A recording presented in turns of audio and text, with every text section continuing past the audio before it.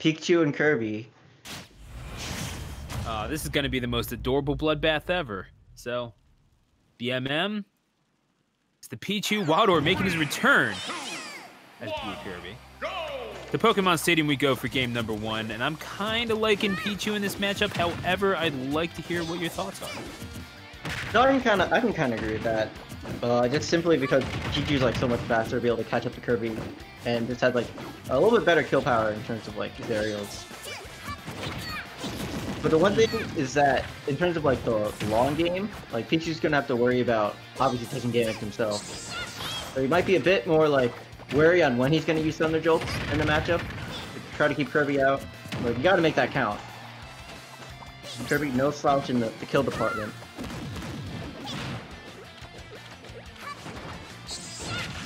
Yeah, Wadore, we saw a lot of those kills get picked up off of hard reads on smash attacks.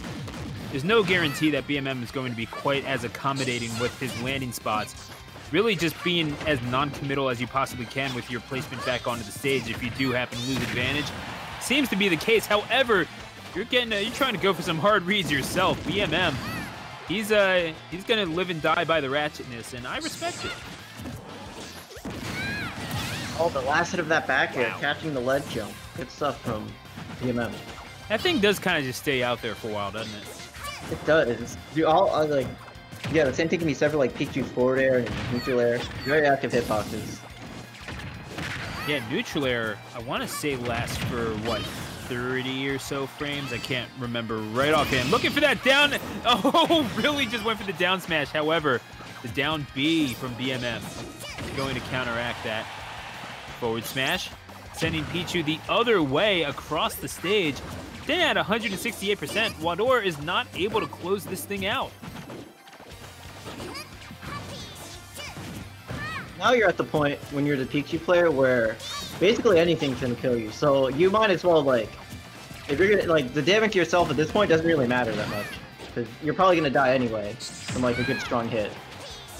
Yeah, Wadore is gotta let it rip.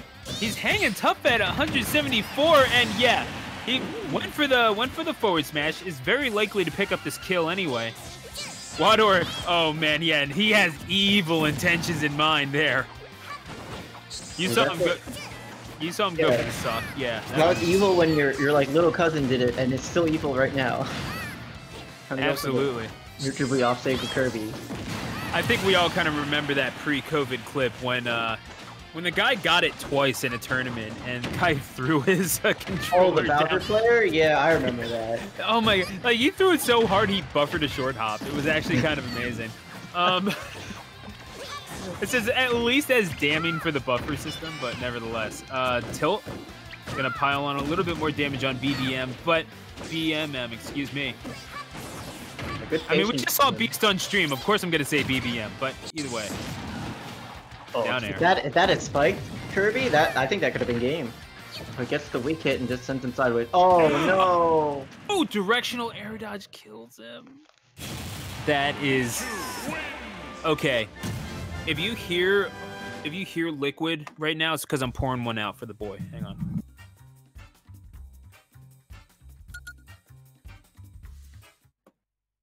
Rest in peace, my brother. Rest in peace. That's like the worst kind of SD, I think. Because sometimes it may not be the player's like intention. It may just be, you know, they held shield for a little bit too long and the buffer system decided to give them air dodge. So yeah, no, that's absolutely trash. And that's not even you can't put that on the player even necessarily. It's just kind of that's the game we play sometimes, you know. Yeah. It's the game we all play, if we're being honest. Shouldn't have to be that way, but we deal with it as it comes, and Wadore is going to have to cope with being down 1-0. So I do think that there are things that you can do to not get it to that position anyway, but also this match just seems like it's just such a hassle for Kirby in general. Yeah, just chasing down Pikachu is not an easy task. And Kirby, like he's kind of slow in the air, kind of a little bit faster in the ground, but overall not like the same speed as Pikachu. So if he wants to try to catch down Kirby or Pikachu, it's kind of hard. We got the whole of the chat saying, "Oh no, not like this." It's just absolutely tragic. Back air, going to pile on a little bit more damage for BMM. And see, like, getting the damage is not the problem. And it seems like in this particular matchup, just because of the nature of Kirby, getting the kills aren't exactly the problem either. So BMM is not doing too poorly for himself and catches below the ledge with the forward smash. BMM sitting at 3 stocks to 2 at the moment. And Wadore, I don't know if you're gonna F smash your way out of this one. He needs a little bit of novelty.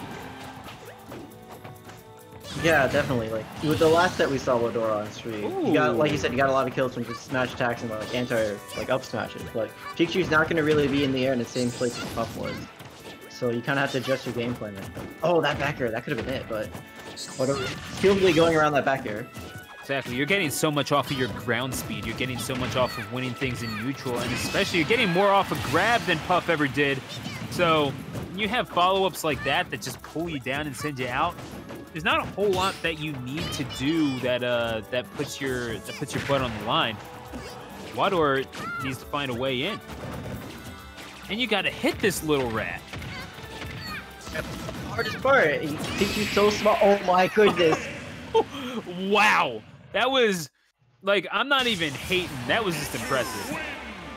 I didn't even expect that. Like, Thunder was, like, off my mind completely. I had no idea, like, oh, he might kill here. Like, nope, just kind of happened. To be fair, I don't think the Kirby expected that either. And that's, it wasn't even, like, Wadore played a bad game or anything. Just BMM